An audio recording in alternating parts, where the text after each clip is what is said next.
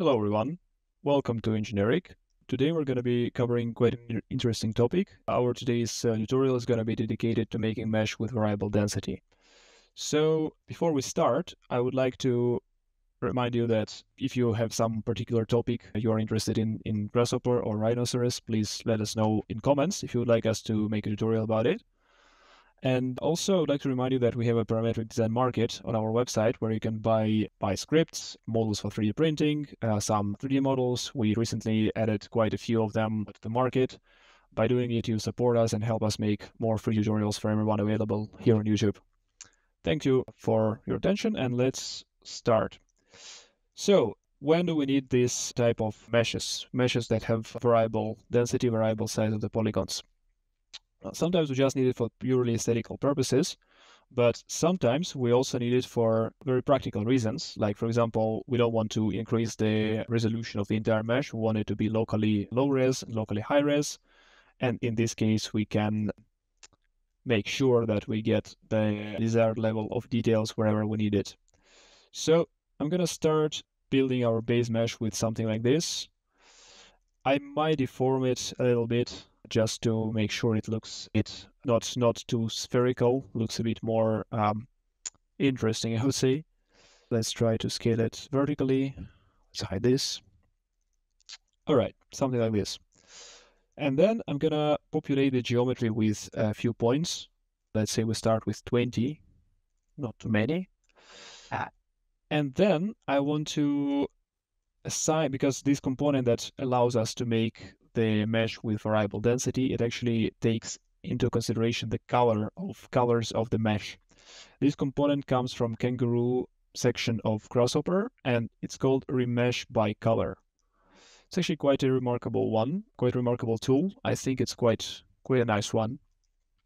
Let's say we deconstruct our mesh before that we can actually get the vertices that we need.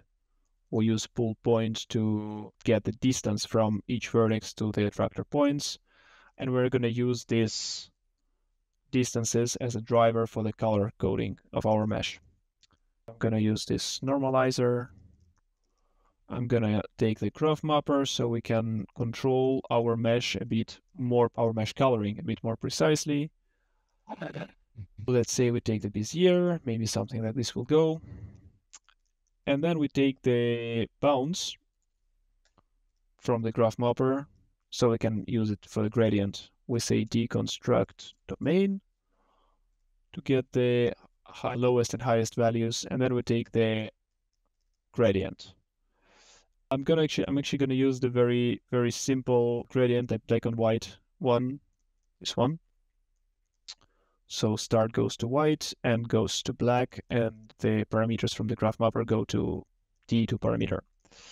And then we say construct mesh, and we reconstruct our mesh from what we had before. We take the vertices, we connect them to vertices, and we take faces, we connect them to faces, like this, right?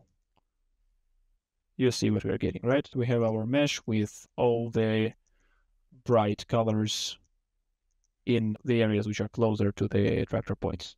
I'm gonna increase a bit the area of those parts. And then I want to connect this mesh to mesh input of the remesh by color component. This component is a bit tricky. First of all, it requires setting up the domain of those lengths. Let's say we want it to be from 3 to something like 12, maybe 2.5 to 12, just so that we have a bit more space to play with decimals. And then, of course, we need to say reset. We need to say the Boolean toggle to false here. There we go. You see, right now, I think it's not.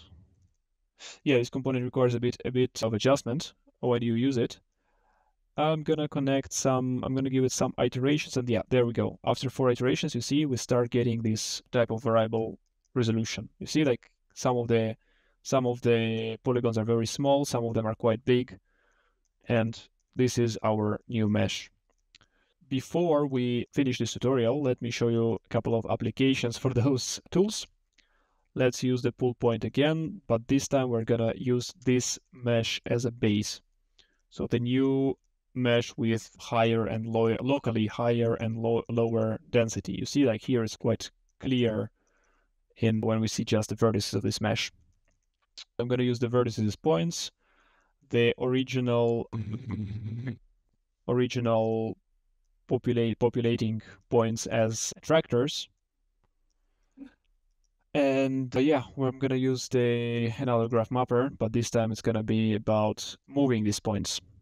So what we're going to get now, we're going to have very fine resolution in these areas with higher density, and very coarse resolution where we have very small, very low density.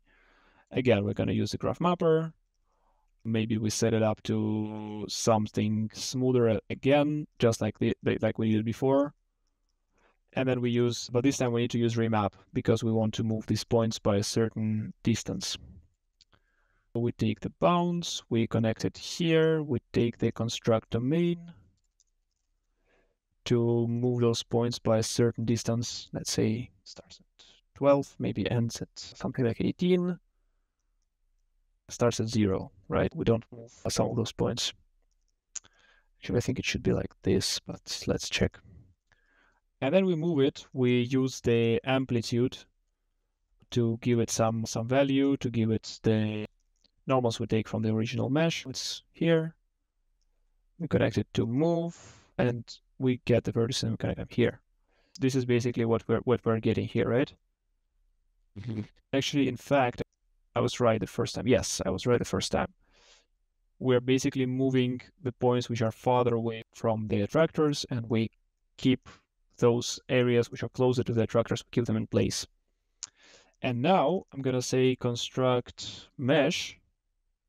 I'm going to use these vertices as vertices, the faces of the original mesh as faces, and the colors we don't really care about it at this point.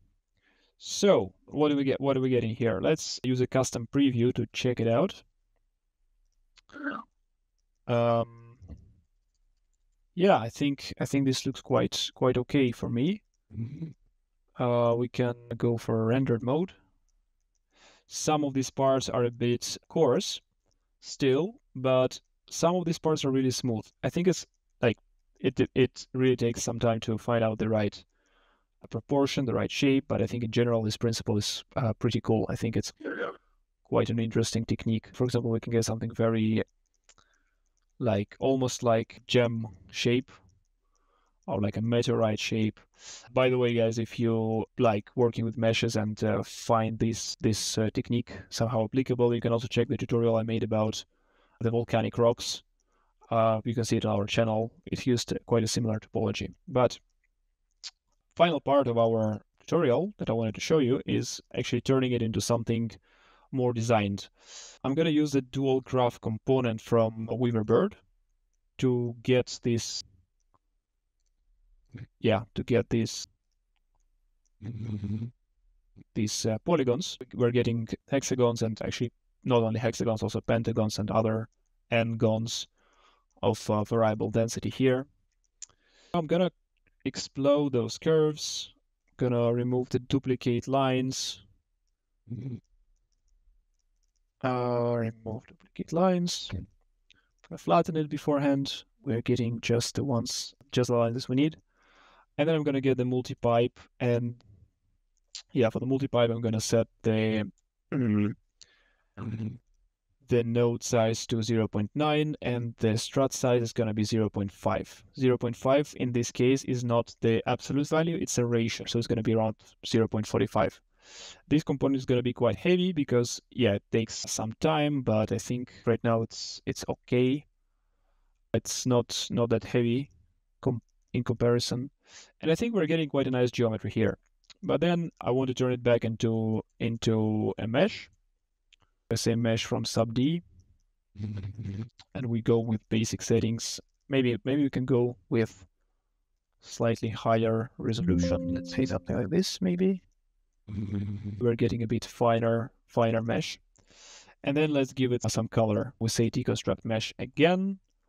We take it like this. We say full point. We're always using these attractors to get some colors and some gradient, whatever we want. And I'm going to take the very same points from the very beginning of this tutorial. Again, this component gets a bit heavy at this point, but it's fine, we're almost done. We also take the bounds from the distances. We take the deconstruct domain component, and we take the gradient. This gradient, again, I'm gonna take the black and white one. We take it from here. The difference is that the start is gonna be black and the end is gonna be white, and yeah, these distances I'm connecting them here. And then I'm gonna use the component from Pufferfish plugin, which is called Tween Two Colors. And the first color is gonna be coming from this gradient. The second color is gonna be a swatch. And here we can actually color our mesh the way we want. I want to use something very bright orange, something like this. And then we say construct mesh. We use the original vertices, we use the original faces, and the only difference that we're giving it a different color. We're giving it something like this, right? And of course, let's go to the render mode. There we go. You see we're getting quite a nice, I think we're getting quite a nice geometry here. I'm going to use custom preview just to represent the geometry without showing the edges. And I think it's a bit dark. So it's a bit not dark, but it's a bit desaturated. Maybe let's give it sun. First thing. And then another thing is actually has to do something with the colors, not with. You see, we can get our mesh a lot brighter, or we can get it a lot less bright, but we can also change the factor. We can change it to something like 0.80, and in this case, gets a lot more saturated. Maybe I'm gonna go 0.67, something like this. So I hope you find this tutorial useful, and I hope you have some space to use it in your projects. Let me know what you think in comments. Also, if you would like us to make a tutorial about something else, or if you'd like us to make more tutorials about mesh modeling, also let us know in the comments. Thank you very much, and see you soon. Bye, everyone.